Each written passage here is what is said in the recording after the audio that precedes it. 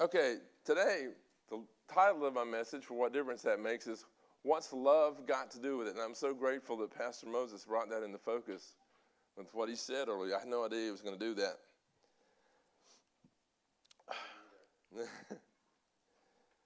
So, Father, can y'all help me pray right now? I just want to start with prayer. Lord Jesus, we want your way today. We want what you want said to be said the way you want it said. Holy Spirit, I can't do it without you. This is your plan, not my plan.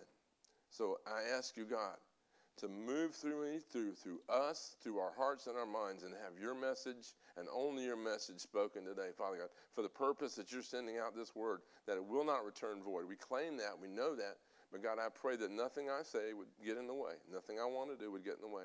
So I ask you for that. I claim that. I praise you for that. And I just thank you, God, for this day and this opportunity. Hallelujah. Amen. I got to say something first.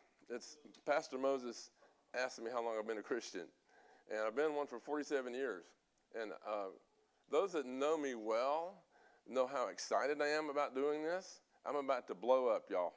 Not that this is about me. It's not about me. But this is God's happy with this, and I'm happy because he's happy. And I just about can't stand myself right now. I'm about to jump around this stage. Woo! So, my name is Carl, to those that don't know me. Carl Lippincott. Okay? And in one sense, I'm just the man with a microphone today. This is not about me. This is about God and what he wants us to hear and what he wants us to do. Okay? But I thank you, Pastor Moses, for this opportunity, and I thank you for your faithfulness in this church. And for most of the people I wanted to honor and thank, not that I don't want to honor and thank y'all because y'all are great, but they're not here. So if y'all watching or watching later, love you, bless you, thank you for your help to get to this place. When I wasn't myself, my faithful wife and other people really helped me a lot. So, hallelujah. Especially Jay and Marty. I hope they're watching some version of this. Hallelujah. Praise the Lord for them. Okay. Would y'all go ahead and mute the mic for a second?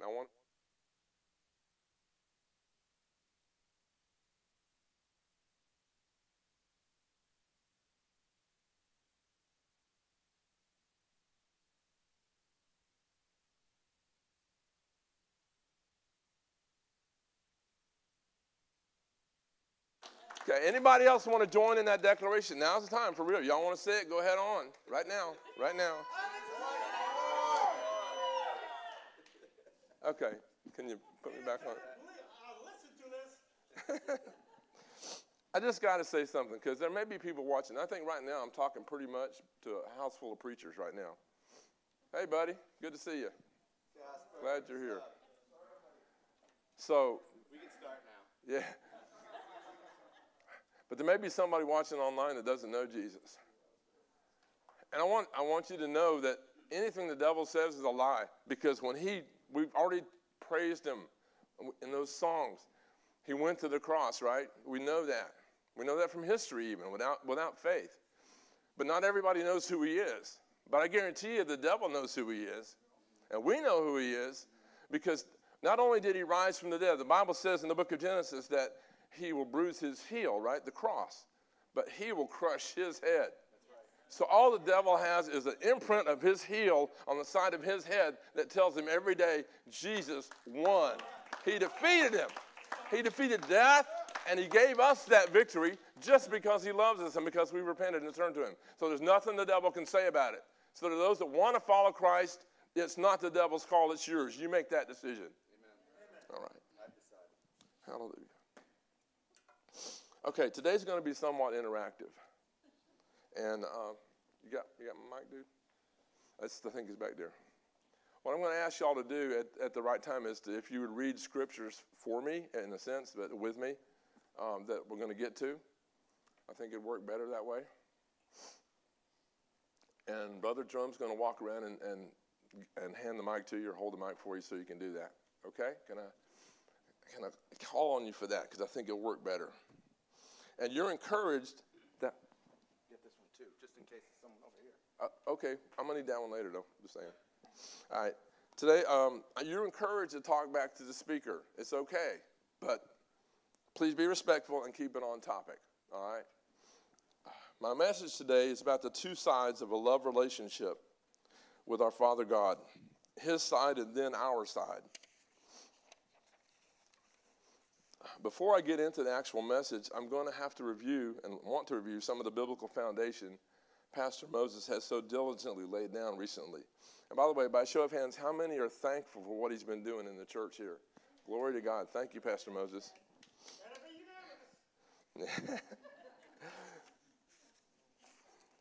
Okay, I got to say, Guy, forgive me for saying this, Guy. I got to say this in front of everybody. Guy has got game. This man here is an intrepid soul. He will stand in the middle of the road on Highway 441 just to declare, I don't know what sign you had, but to people that Jesus is God and we love him, and he was out there doing it. We had to be like, he was like sick him to a dog, right? And we had to get him out of there so he wouldn't hurt himself. But that's the man that he is, and I'm just glad to know you, brother. Just telling you right now. Woo. Yes, sir. Okay.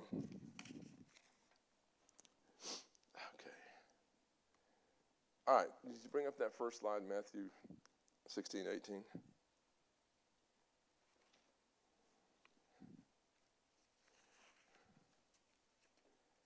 And everybody turn there, whoever's got Bibles. I hope everybody does, because if you don't, you can't read today. All right. We all there? All right. Now I say to you that you are Peter, which means rock. And upon this rock I will build my church, and all the powers of hell will not conquer it. Amen. Christ is building his church. And what? All the powers of hell. Nothing that hell does can stop it. Does hell have a choice in the matter? Absolutely not. Who's the it in this passage? We are the church, right? So he's building us. Okay, so go to Ephesians chapter 4, verse 11 and 12. There's no slide for that one. Okay. I'm going to read that one myself out of the New King James. And he himself gave some to be apostles, some prophets, some evangelists, some pastors and teachers, for the equipping of the saints, for the work of the ministry, for the edifying of the body of Christ. So that's what I'm doing here today. I'm a saint who's been equipped, and thank God for other preachers and pastors in my life. Glory to God. Now I'm edifying his body, you all.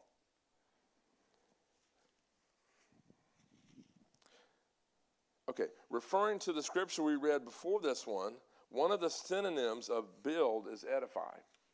Okay, so what does this edifying look like? Okay, let's stay in the book of Ephesians, and let's look at the same chapter and look at the verses 13 through 15.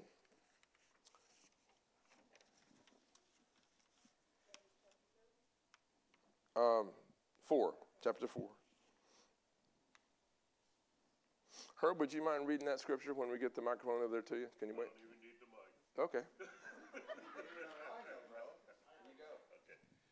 Till we all come in the unity of the faith and of the knowledge of the Son of God, unto a perfect man, unto the measure of the stature of the fullness of Christ, that we henceforth be no more children, tossed to and fro and carried about with every wind of doctrine by the sleight of men and cunning craftiness whereby they lie in wait to deceive, but speaking the truth in love may grow up into him in all things, which is the head, even Christ. Amen. Amen. Okay, he just read that, and I want to thank you, Pastor Moses. I want to focus on that word love. What's God's one-sentence definition of love?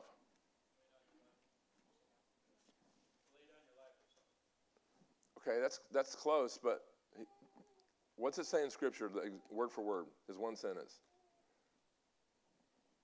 Okay, God is love, right? That's how he defines love by himself. He is love. Go to 1 John chapter 4, verses 7 through 15.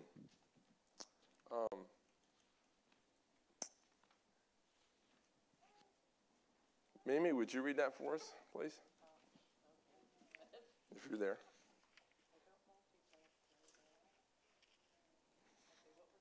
It's 1 John chapter 4, verses 7 through 15. Test.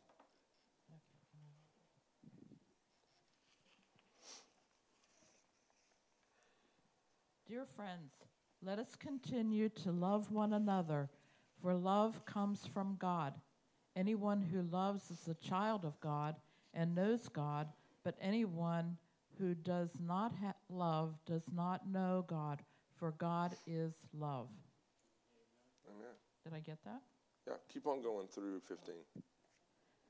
Okay, God showed how much he loved us by sending his one and only Son into the world so that we might have eternal life through him.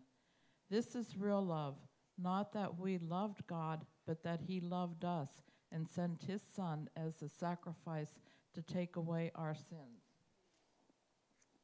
Go on. Dear friends, since God loved us that much, we surely ought to love one another. No one has ever seen God, but if we love each other, God lives in us, and his love is brought to full expression in us.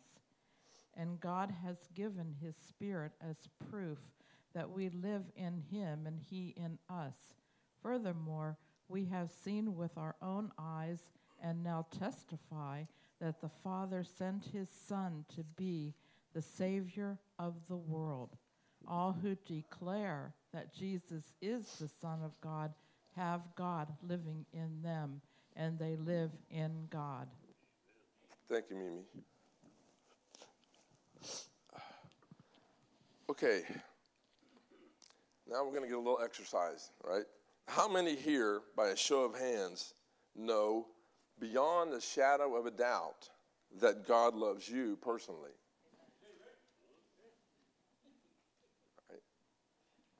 Dang it, I was hoping to get some no's because I don't know if I'm in the right place or not. I want to talk to people that don't know, but I'm serious. This is good. But I am serious about that too. Okay, I'm sorry. Please keep your hands up, if you will. All right, how many have never doubted his love for you personally since the day you were saved? Okay, less of it. Okay, those that have your hands up now, please keep them up. How many have had personal revival? Let me say that again. How many have had personal revival in that respect and are currently completely convinced of his love for you? Please raise your hands. All right, that's good. How many have had a deep how many have a deep, personal, tangible relationship with the living God right now? Please raise your hands. Okay. Oh, y'all can put your hands down now. Thank you. I've got one more question along that line. I'm really asking two questions at once with this next one. By show of hands, yes, again, how many are fully satisfied with the quality of relationship they have with God right now? I can't raise my hand. I'm just showing you. If you want to raise your hand, you can. Okay. So by default, by not raising our hands, the rest of us are saying we want to go deeper, get to know him better, and for him to know us more fully. Can we all agree with that? Yes. Amen. All right. Well, you've come to the right place, and I'm right there with you. So would y'all pray with me again? Just a short prayer. Father, we ask you for a personal revelation of your love for us, for each one of us. Amen. All right, so here's the personal challenge part of my message. We have established through his word that he loves us. Amen? Amen. Okay. So how about you? Do you love him? Okay, but before you answer that, let's take a look at several more scriptures. So let's go to 1 John chapter 3, verses 10 through 15. It's actually 10 through 20, but I want to stop at 15. I don't know, Ken, would you, would you read for us, please?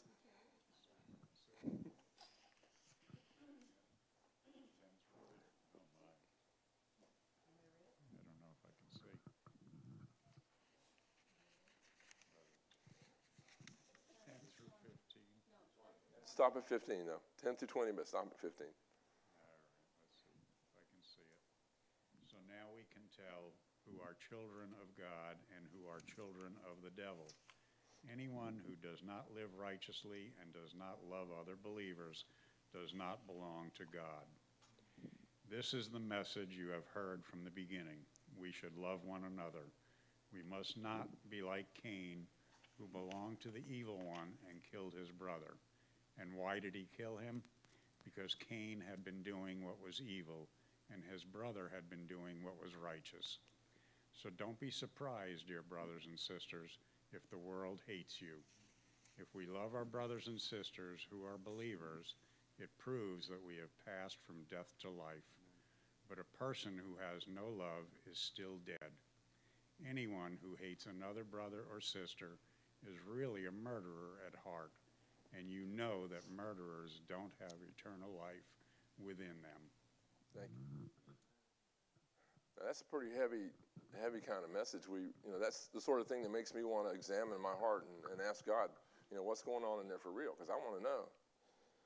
And by the way, now would be a good time to be a peacemaker. I don't know if there's anybody here, but I'm saying this in a general sense.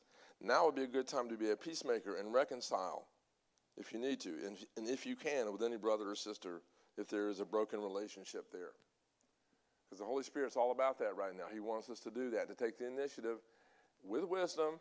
If it's one where you can't take the initiative and it cause more harm than good, then don't do it. But if you can, go to them and try to make peace, okay? And love them. Okay, so maybe you have a question in your mind about whether you really love your brother, because I did. I was like, what's that look like? So let's look at the rest of that verse, the rest of that chapter part. 1 John 3, 16 through 20. Kimberly, would you read that for us, please?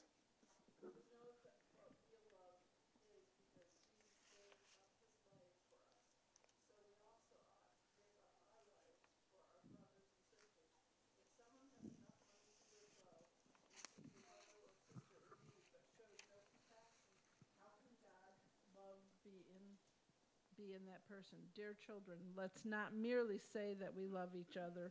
Let us show the truth by our actions. Our actions will show that we belong to the truth, so we will be confident when we can stand before God. Even if you feel guilty, God is greater than our feelings, and He knows everything. Amen. Feelings can be very deceptive, right? But I don't want to focus on that. So we don't answer that question about do we love our brother by some lofty spiritual analysis. No, the question is answered by our actions. And each of us know what our actions have been. That's not hard to discern.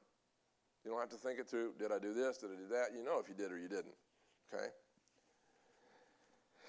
So we just read about that action in verse 18. My little children, let us not love in word or in tongue, but in deed and in truth. So love is a choice. Love is a verb. Love is an action, and love is a person. Does everybody understand that? Yes. Okay. I'm talking about the person of Jesus Christ and the Holy Spirit and God. Sorry, Mike. So these scriptures are commands of God. And what did he say to us to do? Let's go to the Gospel of John, chapter 14, verses 15 through 29. Okay, hold on a second. While y'all are going there, I got to get my notes in order. Something happened here.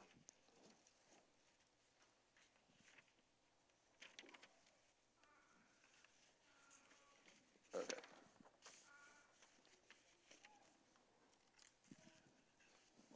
All right.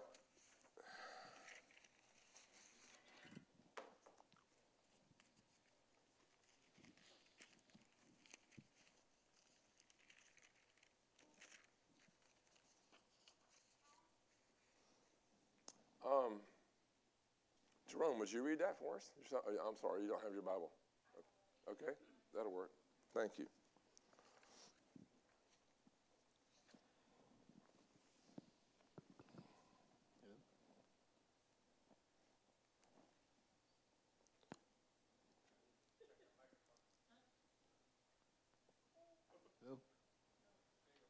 Hello? Oh, okay. If you love me, obey my commands, and I will ask the Father, and he will give you other advocate who will never leave you. He is the Holy Spirit who leads into all truth. The world cannot receive him because it isn't looking for him, and it doesn't recognize him. But you know him because he lives within you, now and later will be in you. Now I will not abandon you as orphans. I will come to you. Soon the world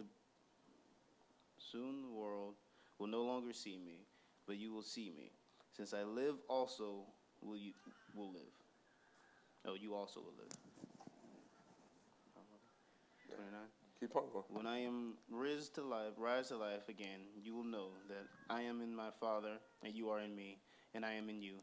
Those who accept my commandments and obey them are the ones who love me. And because they love me, my Father will love them. And I will love them and reveal myself to each of them. Judah, not Judas, Zikrit, but I don't know those words, said to him, Lord, why are you going to reveal yourself unto us, not to the world at large? Jesus replied, all who love me will do what I say. My Father will love them, and we will come and make our home with each of them. And who doesn't love me will not obey me. And remember, my words are not my own. What I am telling you is from the Father sent me. I'm telling you these things now while I am still with you. But when the Father sends the advocate as my representative, this is the Holy Spirit. He will teach you everything and will remind you of everything I have told you. I am leaving you with the gift, peace of mind and a heart and the peace. What I give is a gift the world cannot give. So do not be troubled or afraid. Remember what I told you. I am going away, but I will come back to you again. If you really love me, you would be happy that I am going to the Father who is greater than I am. I have told you these things before they happen, so that when they do happen, you will believe. Thank you, Dad. I'm sure pretty much everybody here knows that's talking about when Jesus was telling his disciples he was going to be crucified, and the world would be glad, and he'd be gone for a little while, which was 3 days, and then he'd come back and they'd see him again, which is recorded in the Bible. Okay, I had a sense, I think I should say it now, I had a sense when we were doing worship since we're pretty much, I think everybody here is a believer. I don't know for sure. I don't know about y'all. I don't know you personally. That's the only reason I'm saying that, not because of any other reason. It's like we were entering into God's living room. That's what it felt like during worship. And I still think that's where the Holy Spirit kind of wants to draw us in to talk to us in that fashion. I don't have to raise my voice. I don't have to make an emphatic statement or a point. The Word of God's already spoken for itself, and I believe God wants us to respond to that now. And I'm going to give you something that's my opinion. I can't directly support it from Scripture, but I can refer you to Scriptures that speak to me and says it's true. But I'm saying from my heart, that's what I hear God saying. That he is calling out from the throne of God in heaven to his church and saying, do you love me? Do you really, really love me? Will you do what I say? Will you give your whole life to me and let me mold it and shape it the way that I want to? Because we're in a time when that's crucial. He wants a church that will show exactly who he is to the world and show it to your families, show it to your friends. Show them the love of Jesus. Show them the love that you have by your actions towards them, that you're the real deal, the genuine article. Because it's just always been his heart, but I just feel for some reason like it's an urgent thing right now in the place we are in history. So y'all can take that and do with it wherever you want to.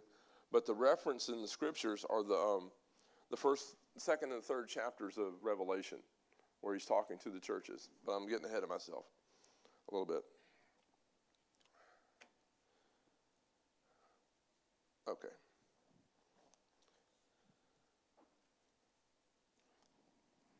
Can I have the handheld now? Somebody, whoever's got it. Okay. Thank you, sir.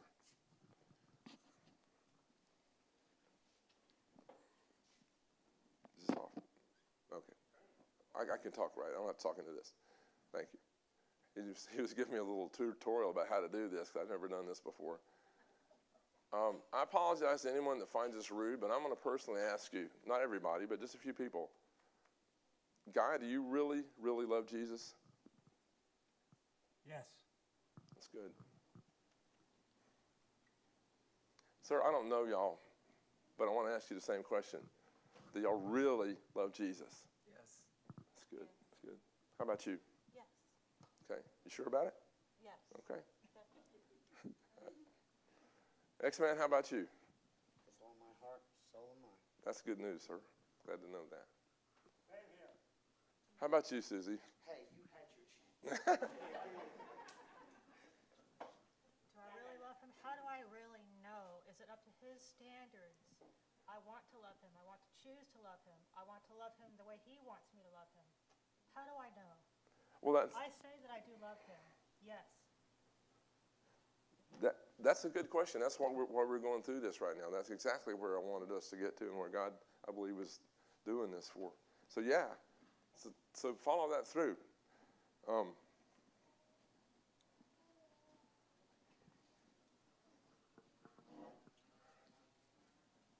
I pretty much know everybody else here loves Jesus, but I'm not doing this just to have fun. All of this is fun. I felt like God would have me do this.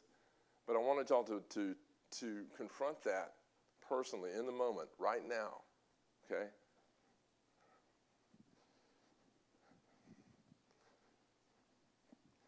Karen, do you really love Jesus? Yes, but sometimes I think that he's not there for me because certain things happen in my life. Okay. Well, there's people here that can pray with you about that. I'm not sure who would do it today, but somebody would. Somebody that has that heart. We can do that.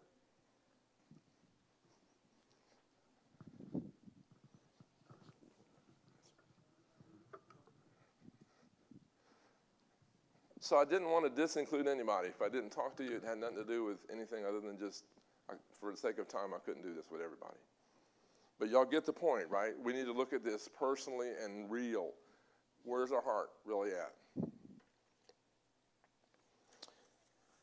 The first verse in Revelation is really short. It's Revelation 2:4. He's talking to the loveless church of Ephesus, and he gets down, he talks about certain things, and then in verse 4 he says, Nevertheless, I have this against you, that you've left your first love. I don't want to ever hear that from Jesus.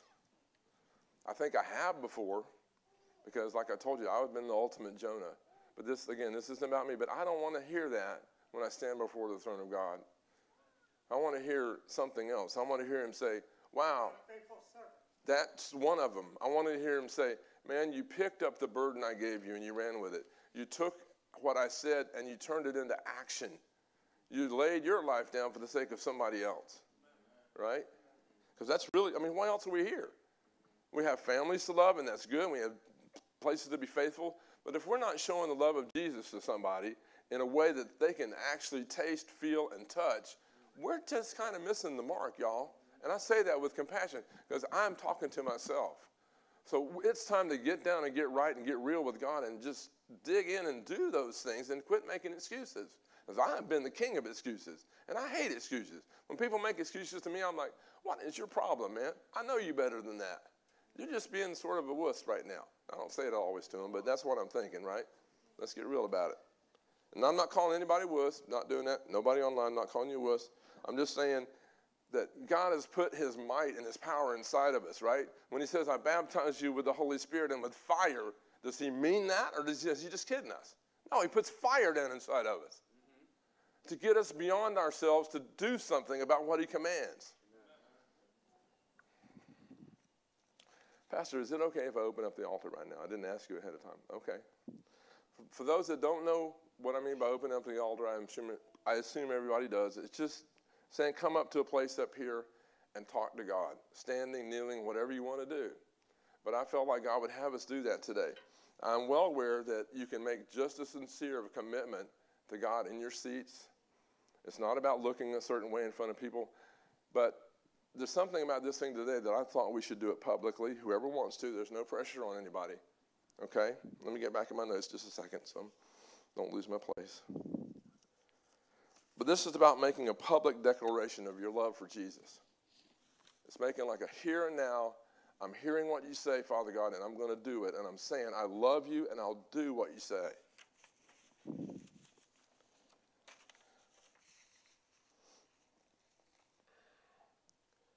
So that's what I'm doing, y'all. Right now, whoever wants to stand up and come up here and pray to Jesus and talk to him about it, come head on. You're not coming to me, you're coming to God.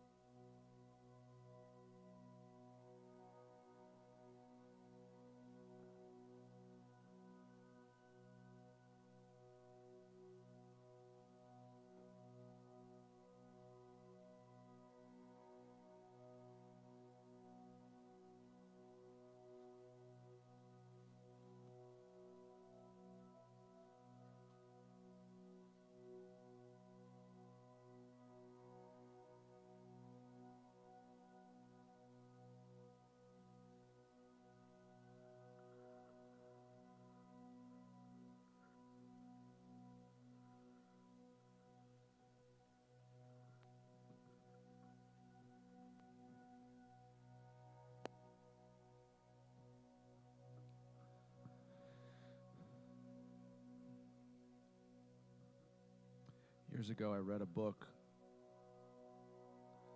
called Wild Goose Chase, and it was the Celtic folk referred to the Holy Spirit as the wild goose. You couldn't grab a hold of him all the time because you never knew where he was going to go.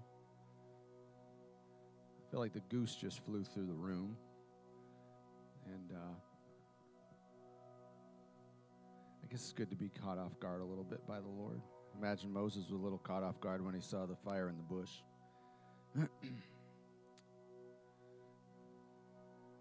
If you need to respond to what Carl just shared with you from God's Word, and what's really neat is what you've all shared with each other. You know, I was sitting there, and I'm watching and listening to a church service, a gathering that is so not what you normally experience in church, having the people reading the scriptures and stuff, and I'm like, man, this is kind of weird. But I was looking around the room, and I'm like, man, this is so cool. Like, look at all these people hungry for the Word of God. Like, that is so awesome, right? Usually you go into a church, and there's just one dude up front, and he's studied all week, and he's pouring out his guts to you, and everyone's just sitting there consuming. But it doesn't seem to be that here at Revolution Church. Maybe that's the sudden and momentous shift in the status quo that our world needs, is a group of people that are as passionate for the Word of God as the pastors and leaders of the churches. And so I'm super encouraged to see that this morning. I want to thank you, Carl, for doing that. Just the first time ever. It's pretty cool. Thank you. I appreciate that. Having done this now for 15 years and about 600 times, I'm going to give you a lesson. Never leave your notes loose. Massive mistake. So that was free. You don't have to pay for that. If we did an outside service, you'd have been done. All right? The wind comes, you're finished. So keep it in a binder. Let's take a moment and let's pray, and we're going to step into our time of giving. And I know that's just it's a mixed feeling kind of a time when we gather, you know. But I just want to let you know that the kingdom of God is moving forward. You know, hell will try to stop the progress of the kingdom of God, but it won't stop. It won't stop. We are victorious in Christ who loves us. Amen. And so we want to make sure that we do all that we can in response to the love that God has shown us and showing love to other people. Somewhere in there in 1 John this morning, someone read, I think it might have been Mimi or maybe it was Ken, talking about if we say we love but we don't love another brother, there's no real love in us. Like, that's not it. Okay, that's not real love. And here's the other thing I want to reiterate too. In the reading this morning, somewhere in one of those two readings, it said that the fullness, the ultimate show of love that God could show is when we love each other. The greatest display, this is kind of shocking, the greatest display here on earth of God's love is not Jesus coming to the cross. According to the Word of God, the greatest show of love is our response to Jesus toward one another. And that's what the world is seeing. They're not looking at the cross yet. They're looking at us. And before they see the cross, they're going to see us. They're going to see the cross like you're seeing it right now, through us, okay? That's who we are. And so we want to show that great love for one another. We want to show our great love towards those who have not yet seen the cross. And we do that in part by the way we give generously, to be thankful for the love that he showed us, that we get to be part of the family, and then we generously, crazily give toward advancing this thing that we're a part of. So if you think that this is valid, if you think that being part of the body of Christ is something that others need and should have, then you give generously. And for those of us that do it, you understand what it feels like. And I say this again, like I think I said last week, in a time when our church is experiencing record low numbers in attendance, our generosity has increased. And I think that is so awesome to see the maturity in the body of Christ here at our church, reading the scriptures like you did, giving more, even though there's less people here now and people aren't working. Less people, less money, more giving. That shows maturity in Christ. And so it blesses me because I get to see that there's actually some fruit in our ministry, and that's awesome. So I'm very, very thankful for that. So let's just bow our heads, and as we always do, because we don't just tithe. We don't just throw whatever's in our pocket in a basket. We do what the scriptures say, and that is that we're supposed to pray about everything. So your word says, Lord, that we are not to worry about anything, but to pray about everything. And so, Lord, that's what we want to ask you right now. We want to pray. We want to talk to you, Father. We pray, Lord, that you would speak to us and just tell us what thankfulness looks like. What does generosity look like for me personally? That's the prayer, folks. Ask him, what does it look like for me? How do I partner with you, Jesus, to advance your church, your kingdom, your purposes in your name to the ends of the earth? How would you have me respond to that call, Lord, on my life? So before any basket goes through a room, before you pick up your electronic giving or whatever it is that you've chosen to do, please take a moment and ask the Lord to guide you in the way that you should give. And we would only ask you to respond to that individually. So, Lord, we're going to take a moment, give you the space that you deserve and that we need so we can hear your voice.